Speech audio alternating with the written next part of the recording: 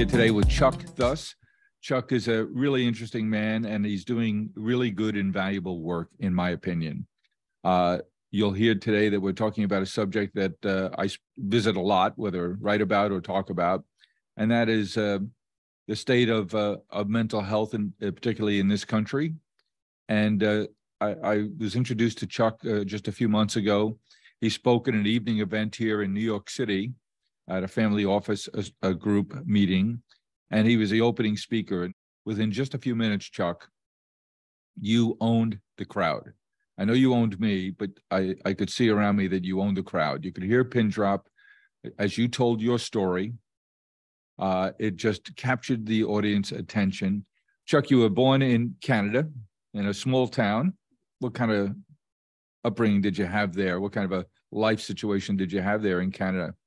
It was really good, Jim, and thank you so much for having me on today and for your kind words. I'm very grateful for those. So my upbringing was really good. I was born into a family that both my parents came as immigrants from Holland, and they arrived on the shores of Canada at a very young age, and they really only knew one thing, or two things really: family and work ethic. And I was very grateful that my parents took hold of that and really instilled that in us as well, my brother and sister. Work ethic is something they came with, and it was just no question that you and your two siblings in this tiny little 3-kid family, compared to what they were used to, I would imagine old enough to walk, old enough to do chores. Absolutely. Yes, sir. That's exactly how it was. And I'll never forget one of my mom's favorite sayings to me, because I used to be a visitor. I used to love to visit, as you probably well knew from the night we had together in New York City. I love to visit. And my mom always used to tell me that if I couldn't talk and work at the same time, please don't talk. That it was time to work, and that's what we needed to do. Yeah.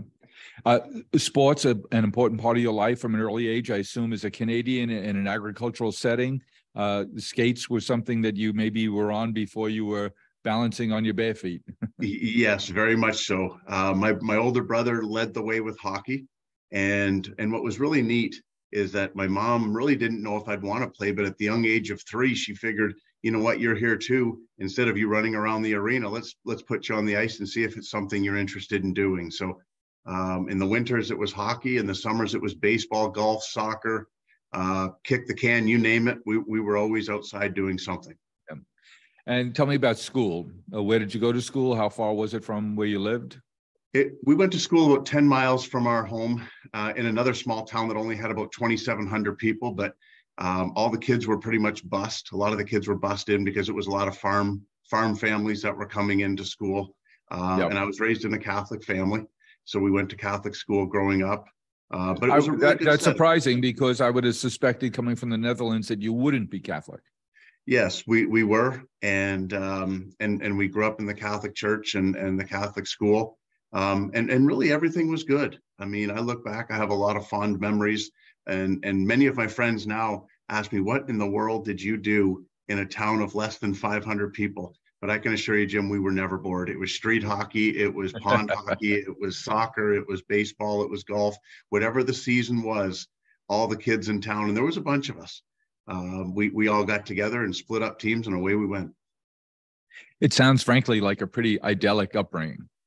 It was. You're a skilled hockey player because you've been doing it your whole life. You have natural athletic abilities, and you decide you're going to play hockey in the U.S. at a big-time school program. And smart as you are, you didn't go to school in Minnesota. You went to school in Miami. Yes, it was good, and that was one of the better decisions, and a very great opportunity that I had come along. And I thank God every day for that, because the game of hockey has given me so much, including my education, my wife, my 2 kids, and it still offers me the opportunities like this one today to sit and visit with you. Now, you tell a great story of the stick-to-itiveness, the resilience you had, because you were an instant star at the University of Miami and walked on as a star player, right? Yes, or so I thought. At least I thought I was. Yeah, I was a walk-on because I had played some what the NCAA considered to be professional hockey the year before. And so I had lost my NCAA eligibility, but Miami was willing to appeal that. And because of that, I was deemed I needed to walk on just in case it didn't work out. So, and things, as most people would say, didn't work out for my first 3 years. How much ice time did you see in game? For my first 3 years, I didn't see a minute of varsity ice hockey time. Not a minute. Not a minute. But you're still there. And by the way, when hockey season's over, what are you doing? I'm working out, and a lot of times I'm going back to my home in Ontario and driving 30 or 45 minutes to the gym so I can work out and get stronger, and just kind of doing my thing to continue to get better and better and just stick to it. So you're working out, and you're a goaltender. Yes. And you think you're pretty good, and you find out that coaches think there's some people better. In fact, everybody is better, but you're on the team and you stick to it. So 3 years, all that working out, all that perseverance, not a minute of ice time in a game. What happens in your senior year? I was actually cut from our program after my sophomore year, but many people would say that goaltenders aren't the smartest guys on the ice. I may I may argue that a little bit, but I came back my junior year, and it was very much the same, Jim. I didn't play at all. As a matter of fact, I only practiced about 5 or 6 times with the varsity team that year. I was with the JV team the whole year, but came back my senior year, had an opportunity to try out for the varsity team, and made it as the backup goalie. So I was a pretty happy guy, to say the least. But then you get some ice time. I did. Yes, sir. Six games in, we were playing at Bowling Green State University, and we had about 10 minutes left in the game, and we were losing 6-2. And the coach looked at me. He says, "Chuck, let's go. You're in." And I looked at him, and he says, "Yeah, I'm talking to you. Let's go. You're in." And I wasn't really sure what to think, but I jumped over the boards, grabbed my mask and grabbed my stick, and away I went. And I'll never forget, Jim, the feeling of standing there in the middle of Slater Ice Arena at Bowling Green. And I just kind of looked around, looked at my teammates, and I stood there and I started to cry. Here I was, my dream. I was living it, and all the work that I had put in, it was paying off in that moment. And I remember thinking to myself, if I don't play another 10 minutes, if I don't play another game, no matter what, these 10 minutes, I'm going to live them to the fullest, and I'm going to enjoy it. And I've done it. And but that, little did I know at that moment, and my friend Andrew Miller at the time came back, and he told me it was just the beginning. I thought he was crazy, but it worked out that was really just the beginning of really a miracle season, and a season one that I'll never forget. It's stuff that movies are made of, Chuck, and this movie has a happy ending in terms of that year and your hockey experience in big-time college hockey in the U.S. So what was the rest of that year like after that 10 minutes of ultimate payoff for the time, the effort, the endless hours you had put in? So the following weekend, we had played Ohio State, and I did not play Friday night, but the coach came to me Saturday morning and said that I was going to play Saturday night. And I went on to beat Ohio State that night 4-2. And he came to me and said, if I continue to play like that, I'd play a lot that year. And I was like, well, thank you, coach. And I really, again, Jim, I didn't know what that meant. I had no expectations, but the way it played out is I played every game but one the rest of the year. That's amazing. Yes. And at the end of the year. And named All-American. I was. Yes, sir. I was named Miami Hockey's first ever first-team All-American. I was Miami's Athlete of the Year and team MVP. There was all kinds of things that I was, lots of awards I was given for my effort that year. And one of them was called the Terry Flanagan Award. What's that given out for, Chuck? That one, believe it or not, because I still, all these years later, I have a hard time wrapping my head around being a first-team All-American. I don't really know what that means to this day. I have a hard time just grasping that one, but the Terry Flanagan Award is given to someone that overcomes great adversity in a career.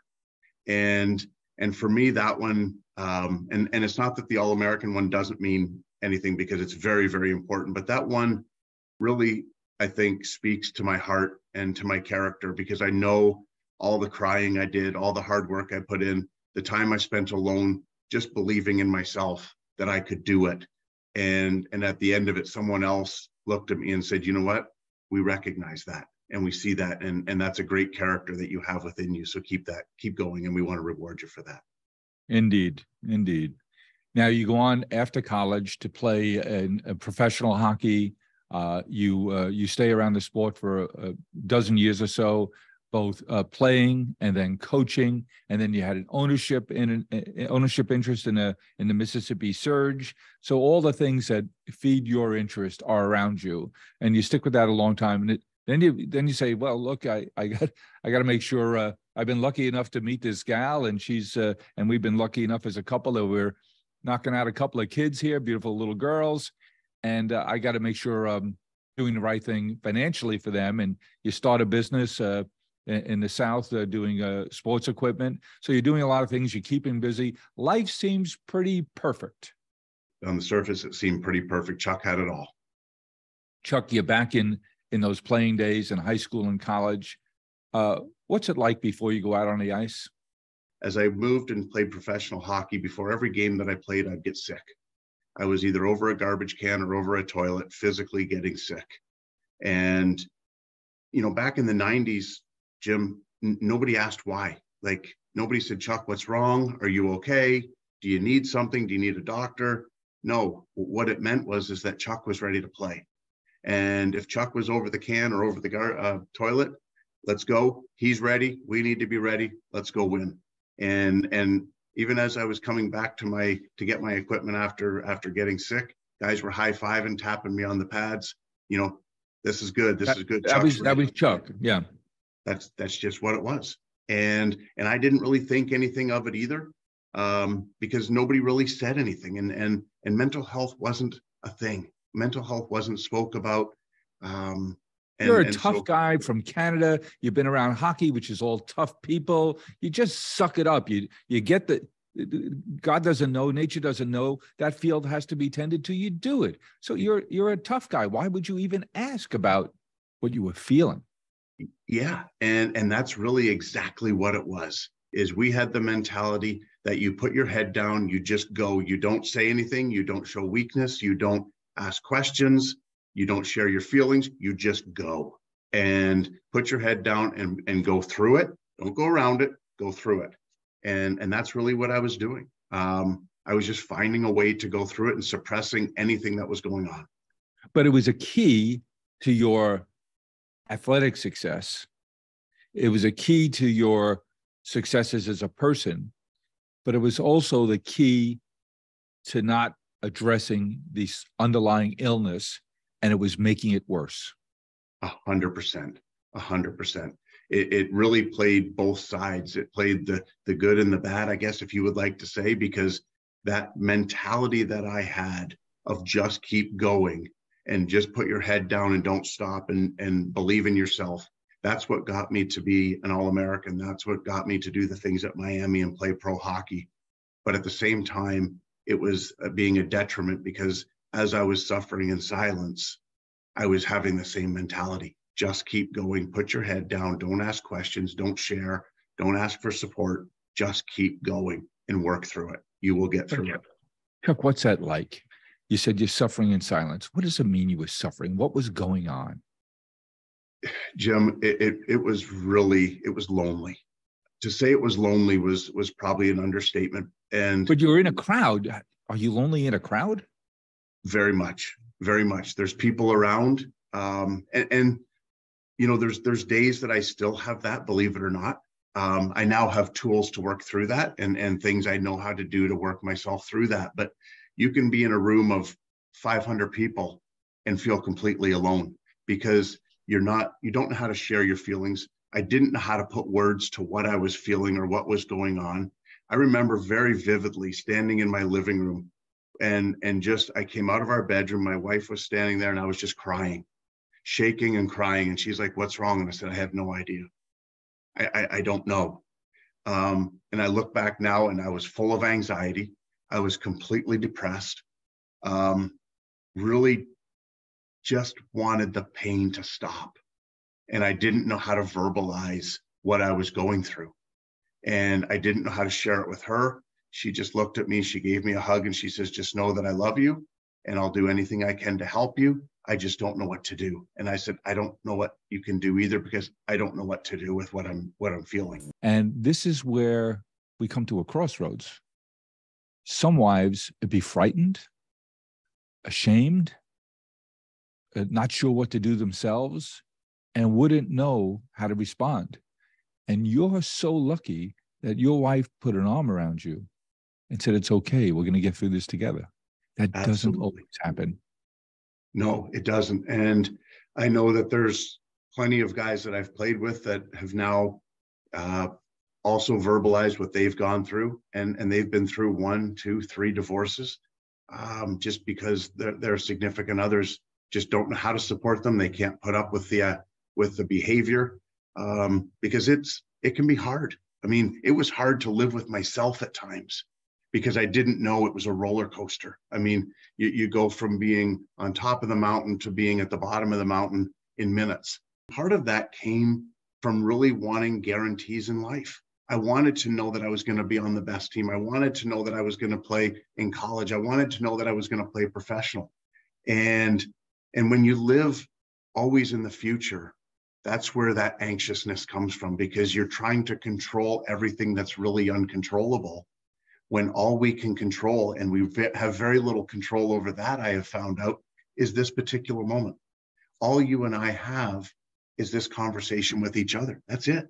This is where our life is, right here, right now. Yes, we have many things outside of it. We have families, we have businesses, we have all these other things. But the truth of the matter is that all Jim and Chuck have is this moment with each other. And when this conversation is over, then we'll have that moment. And that was a real awakening for me, and something that I really try to live by today, which has helped me tremendously. And I use the saying, be where my feet are, be where my feet are. And that helps me stay present moment and not living in the future.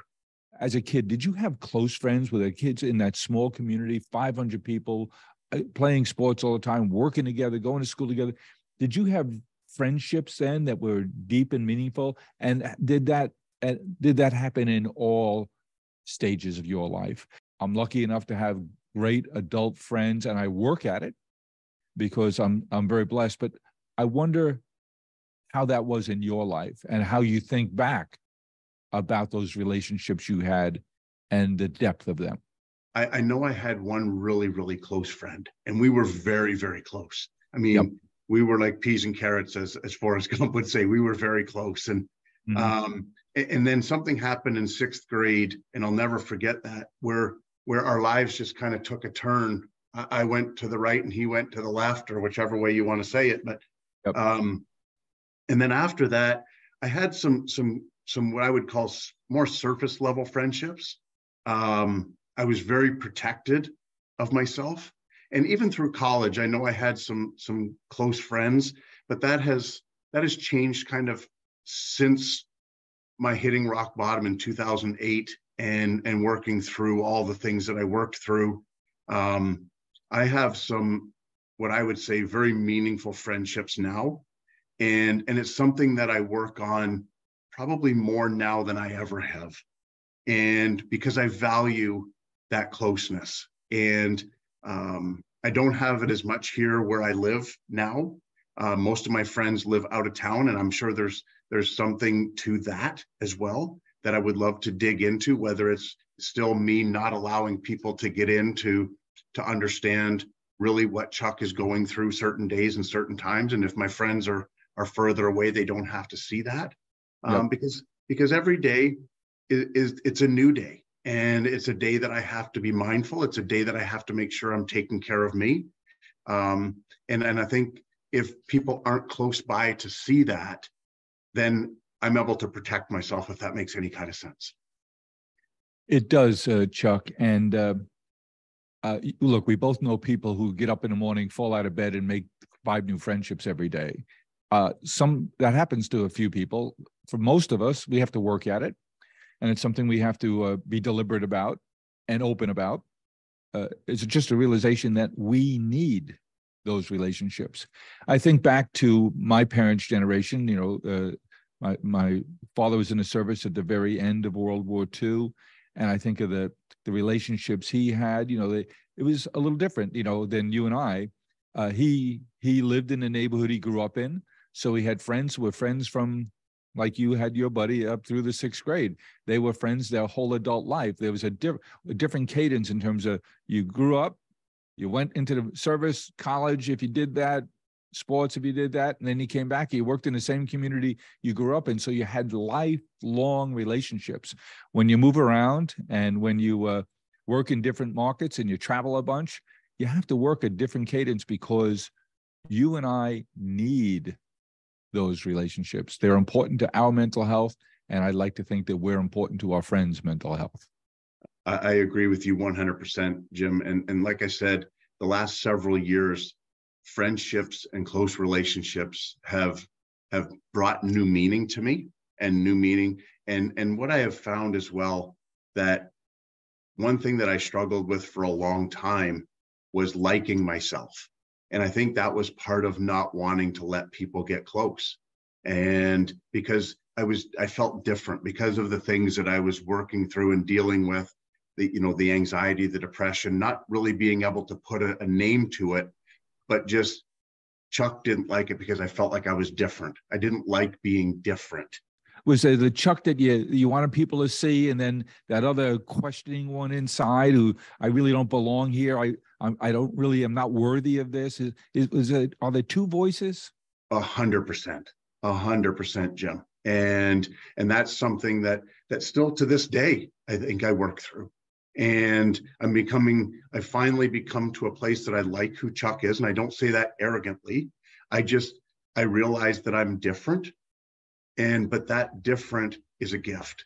And being different has given me an opportunity to be of service and to work with people and to share things that I've been through in hopes that I can help their journey and make their journey better through this life cycle that we're in. But I never really accepted that until probably, I'm going to say now I'm just over 50. So maybe 8 or 9 years ago, I finally started to accept that. So it's not very new for me. I mean, it's pretty new, I should say, for me to really accept and love who I am. For the purposes of giving a lifeline to our friends and community members here, which you are doing here, let's talk a little bit about what it's like when it's bad. We all know people, are people who've suffered with severe anxiety and depression, and we don't know what to do, and we don't know how to recognize it. And lots of times we just can't even understand, what does that feel like? Chuck, what does that feel like when it's really low? There's a lot of words, Jim, that come to mind. And I get emotional when I talk about it because it's very lonely. And people hear the words lonely and dark, but you feel like you're not worth anything, like the world would be better without you, the world wouldn't miss you, that you're not really bringing any benefit to anything or anyone.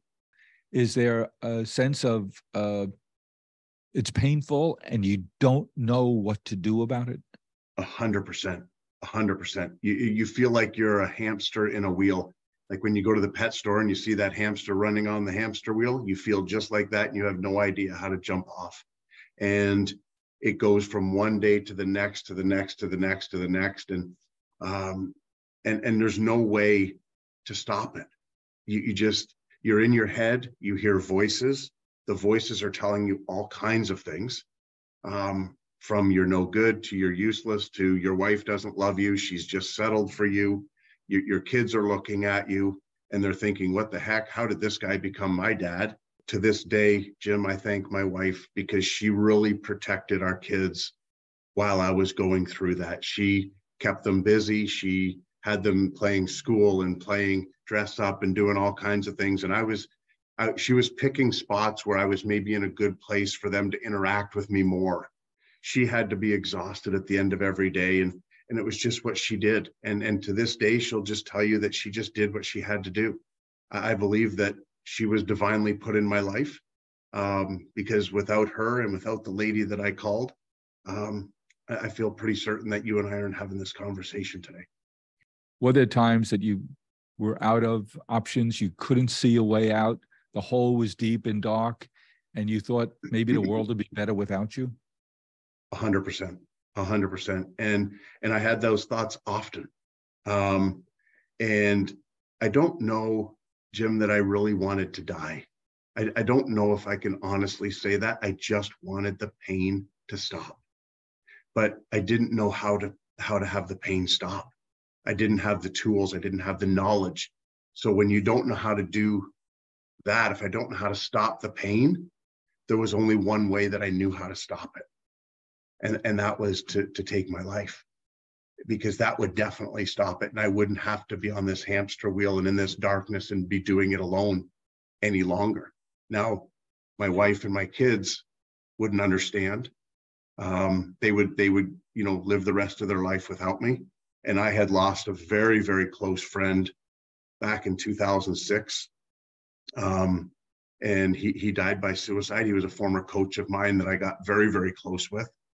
And I remember speaking with his wife and kids and all that they went through and still go through today, every January on the anniversary of his passing.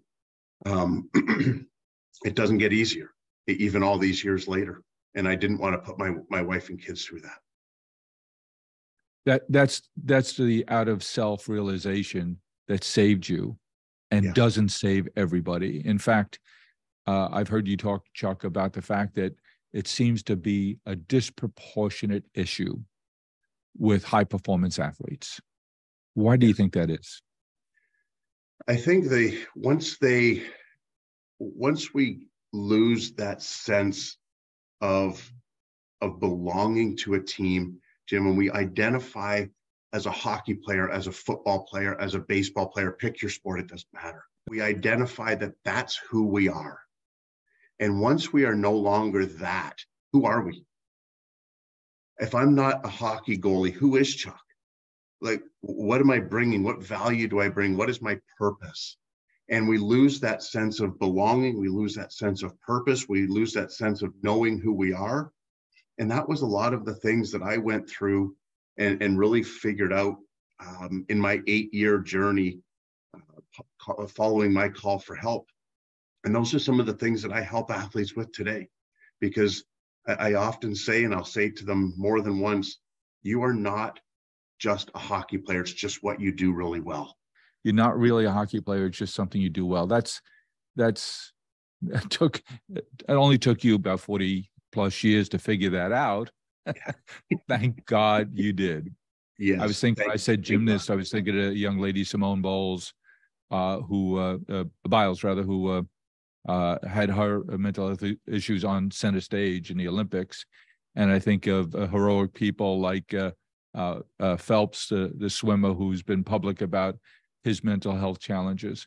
The good news is you got help. And this is where I really need your help, which is to help us understand when we have these issues ourselves, or when we have people in our lives who are suffering with, they're just not right, they're just not getting in the game, they're withdrawing.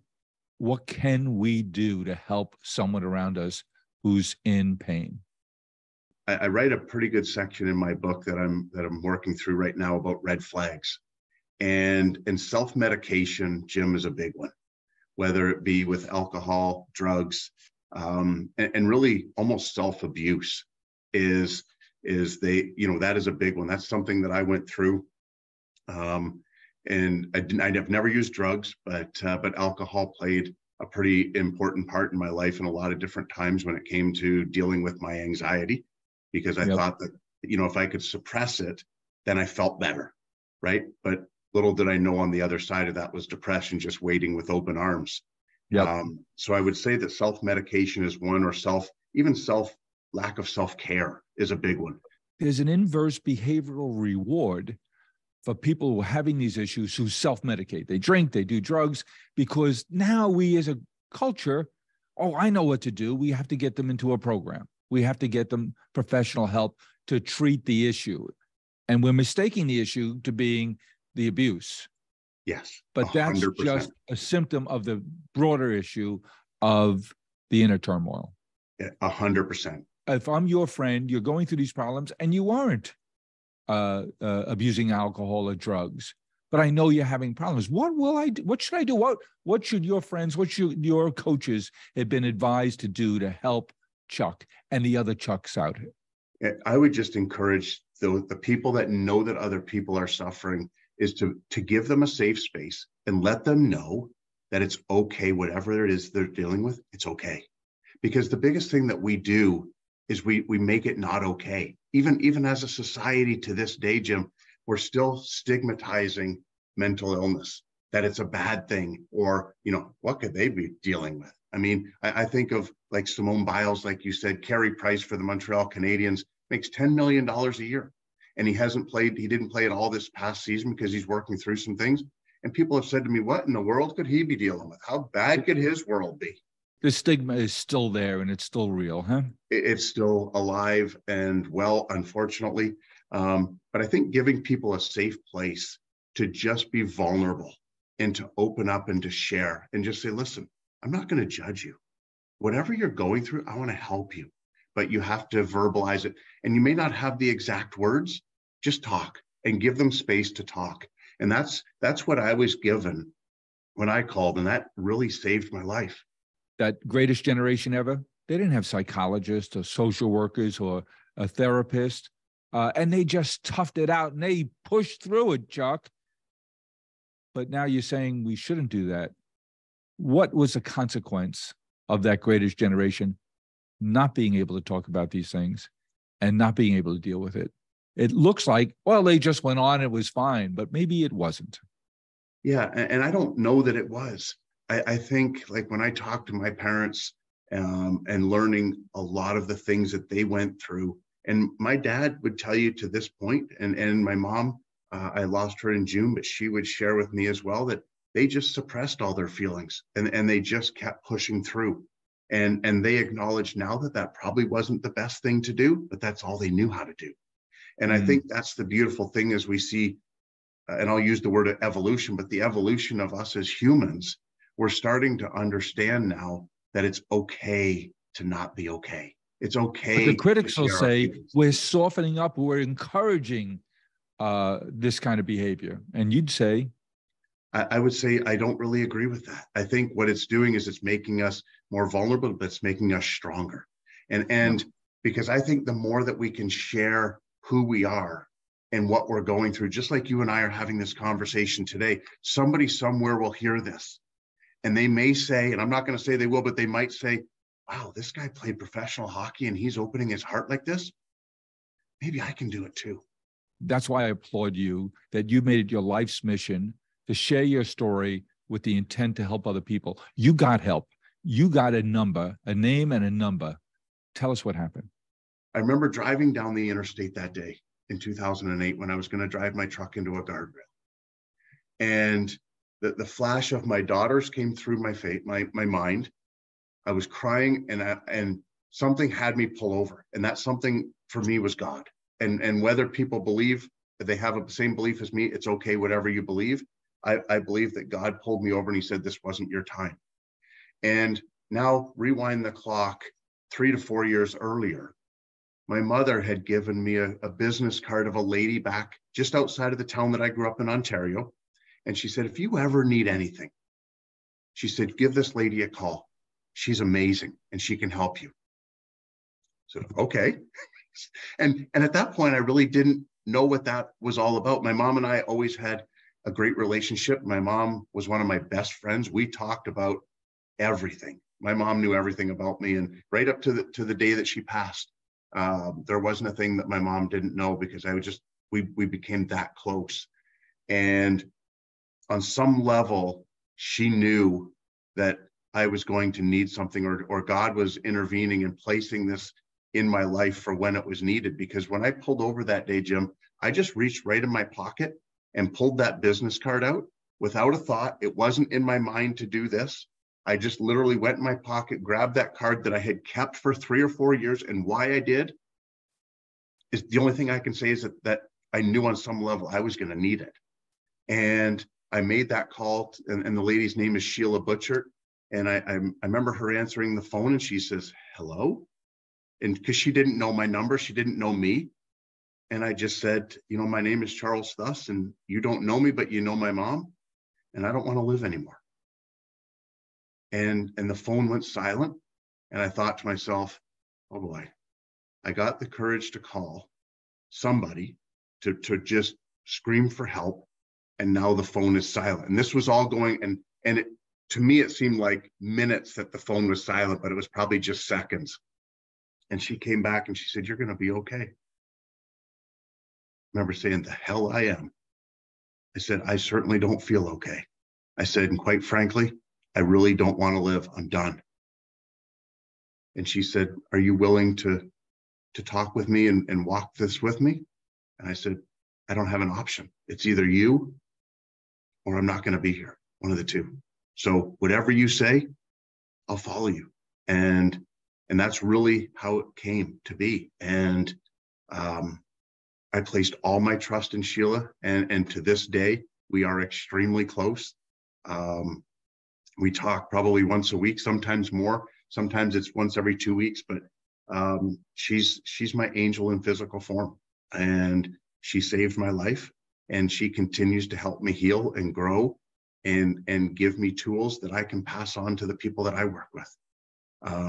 It's amazing, Jim, to say the least. I owe this lady so much, and I've now started to connect some of my clients with her because I just know that that's the piece they need.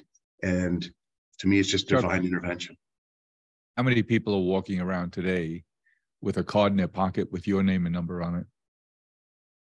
I'd like to think thousands. I've given out boxes and boxes and boxes of cards, just without any intention of when they may need it. But just my message is, you don't have to do this alone. You never have to be alone ever again. You need anything, you call me. I'm standing ready. Whatever day, time, doesn't matter. Just call. How much of your journey, Chuck, to the surface and the good things that you have in your life now, love of Jamie and Bethany and Brooke, the relationship you had with your mother until she passed last June, the relationship you have with your father, with your siblings, how much of that is because the path that you walked down with Sheila hand in hand has led you to say that part of my therapy and part of my cure is being on a mission to help others? I think the majority of it, if not all of it. Because once I started that journey with Sheila, everything really went to a whole new level. And it continues to grow and prosper. As I continue to grow and prosper and heal, it allows me to open up more, share more. I'm no longer embarrassed of the things that I went through. As a matter of fact, Jim, it's quite the opposite. I look at all of this as one of the greatest gifts that I've ever received. Because if I didn't go through all of the things that I went through, I wouldn't be able to reach back, reach to my sides, reach forward, and help others. Because I've walked the walk, I've done it, I've been there, I understand what they're feeling, what they're going through, what's going through their mind. And I just think without any of that, I wouldn't be able to do what I'm doing. You still have dark days. You're not fixed. No. What do you do to dig yourself out of a hole you know you're going into? Meditation and what I call me time is very, very important to me. Even just this past weekend, and I don't always have to know anymore what it is, but I could feel myself starting to slide on Saturday and into Sunday. And Sunday was a rather tough day for me. But what I do, Jim, then is it's rest, it's alone time, and meditation. Because I bring myself back to center, I reground myself, and I reconnect myself with, For me, it's God, the universe, whatever people want to call it. If I do those things, meditation, reground myself, and have some me time, I can see myself and I can feel myself pulling right out of it again. How important is it to recognize that you're pulling that blanket of anxiety over your head because it's warm and comfortable? How important it is for you to see the signs of where you're going and know that you have the opportunity and the responsibility to interdict, to take steps to deliberately reject that path. It's vital, because I remember the days that I didn't know that that's where I was going and where it led. And it's comfortable, right? You've been there. You know what it feels like. I know what it feels like. And it's dark and it's lonely, and misery loves company, as they say. And when you get there, boy, the voices and the stories that go on in your head and the tape that replays is comfortable because you've been there. But it's dark and it's lonely. And it's, for me, and I think for millions of others, it's a dangerous place to be. Because I have a lot of guys that I played with, Jim, that are no longer here, or played against, that are no longer here, that I know that they got to that place, that dark and lonely place, and they made a permanent decision to a very temporary situation. And now we're walking this journey without them. And they were blinded by their own pain, not to realize what their actions would do to those around them. They couldn't see it because they were so absorbed in their own pain that they had no comprehension or an unwillingness to grasp what their behaviors or their actions would do to crush the lives of those around them. You've seen that firsthand. You've seen friends and how their families are destroyed after that. Sheila was your angel. She gave you help. You're now a deputized angel. You're helping others. And look at what the gifts you have. You have a loving and supporting wife in Jamie. You have the love of Bethany and Brooke, and know that you are a positive influence in their life.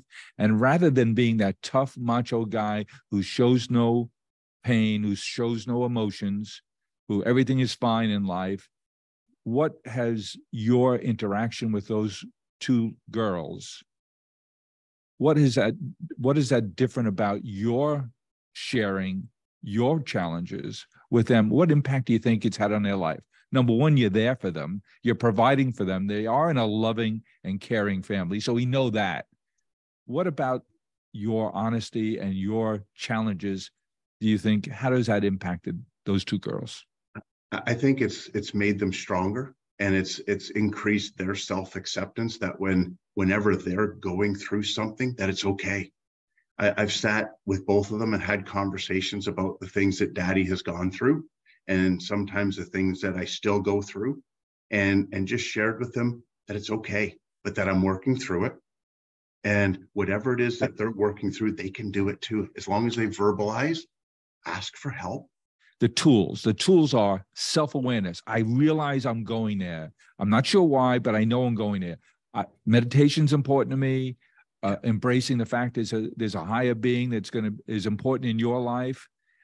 Knowing that if you don't write things, it's going to hurt not only you, but the people around you. Talk about the other tools that you and Sheila worked on.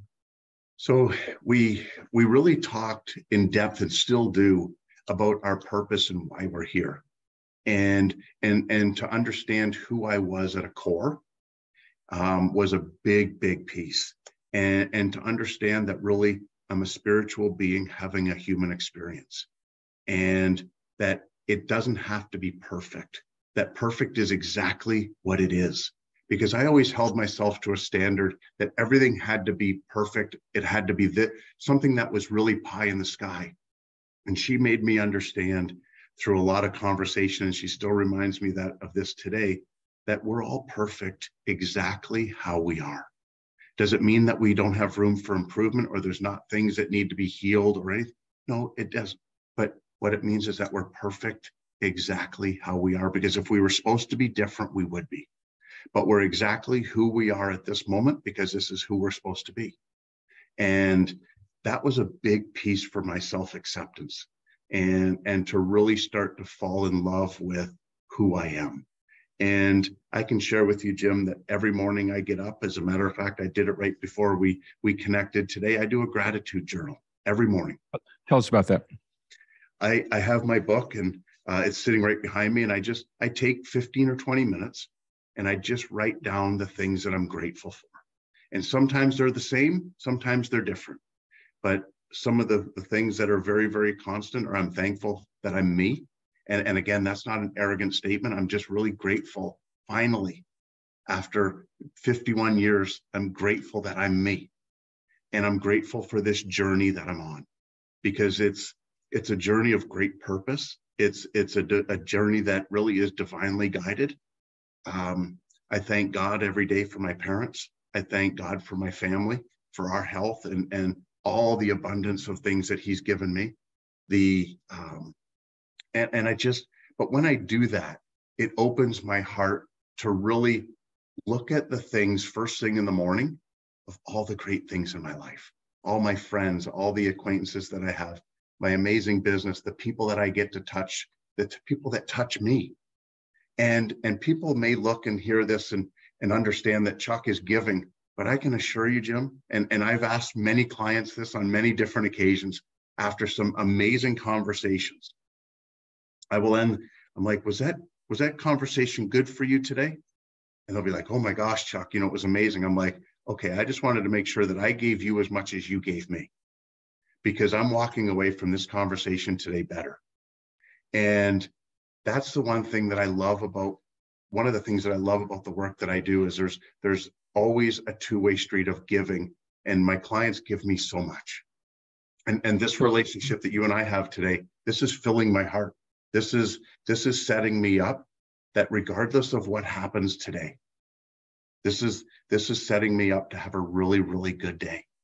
And I'm beyond grateful for that. And that may sound funny to a lot of people, but I've just found gratitude in what some people would call some of the smallest things in life, but for me, they're some of the biggest.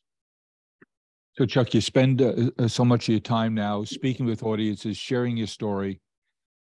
What happens when you do that in public? Has there ever been a time where someone doesn't come up to you afterwards? It's magical.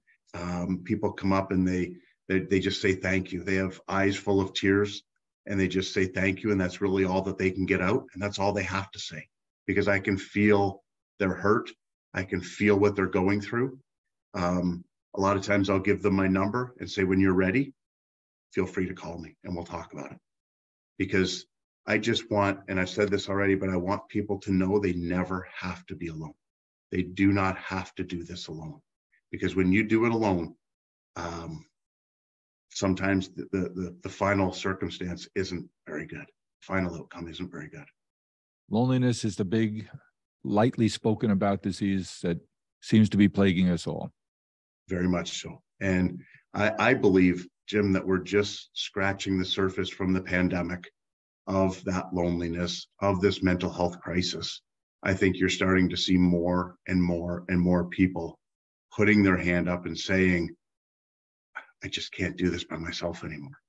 And it's incredibly empowering every time I share my story. It's healing, but it's also empowering for me to just shed a little bit, another layer so that people can see who I am at my core. And that by doing that, how empowering it can be and liberating it can be for them as well, to just say, you know what, I just want to talk. Can we just talk? And then you just give them that space, and it's incredibly healing. Someone's listening out there, watching this on YouTube, listening on their favorite podcast network, and they're saying, my God, my brother, my sister, my mom, my kid is struggling. Chuck, what should they do? I would go give them a hug, tell them that they're deeply loved and that it's okay not to be okay, and that they don't have to do this alone. Ask them if they're willing to speak to somebody, and if they are, and if you need to make the call for them, make the call for them. Who do they call? You can call a life coach, you can call a friend, you can call a psychologist, whoever they're willing and willing to open up to. It can be their best friend, it can be their grandmother, whoever it is, It doesn't have to be a licensed professional, I don't think. That's the first step, is just getting them to speak to someone. From there, you can make the next step of calling somebody that can help them at a greater level. Maybe it's a hospital, depending on what the situation is, but just have them speak to someone they're comfortable with, someone they can open up to, someone that's not going to judge them and that will love them unconditionally. And once they do that, Jim, the doors usually fly open to people that are willing to help, and then you can make the next steps. But it's getting that first crack of the door. I love what you're saying, but in candor, I think there's a gap between that arm around the shoulder, the conversation. When people are in a tough way, I think there's a missing piece of how we can help people who need help to get access. And, involved in healthcare here in the New York area, we have wonderful professionals, but the leap from the phone call to getting professional services help, which there isn't enough of, there's a chasm there that I think we have to talk about. It won't be for you and I to talk about today, but I think your message is so powerful and so meaningful. I think the problem is huge and getting worse. And as you say, I think COVID has contributed to that worsening of the problem in so many ways. And we're just beginning to sense of what ways that the impact that COVID's having on all of us. I think there's a missing piece here in the treatment scheme to help people who want to help somebody else or need help themselves to really grab a ring and get out. And I just don't think there's enough access, and likely won't be for a long time, but I think it's something we need to talk about and figure out a way to address. Chuck, you've made my day a better day. Just having gotten to know you now, this short period of time has been a blessing for me. And I'm just thrilled to be able to share you and your story with our community. And my job now is to do it as many different ways as we can, because your message is important. You as a person are important, and the work that you do in helping other people is critically important. And I'll underline critically important. Thank you for what you do, Chuck. Thank you for having the bravery to share your story and the drive to make it your mission to help other people in their life, knowing that as you do that, you're helping yourself. And in there is one mighty valuable lesson. Chuck, thanks. Thank you, Jim. I appreciate it very much.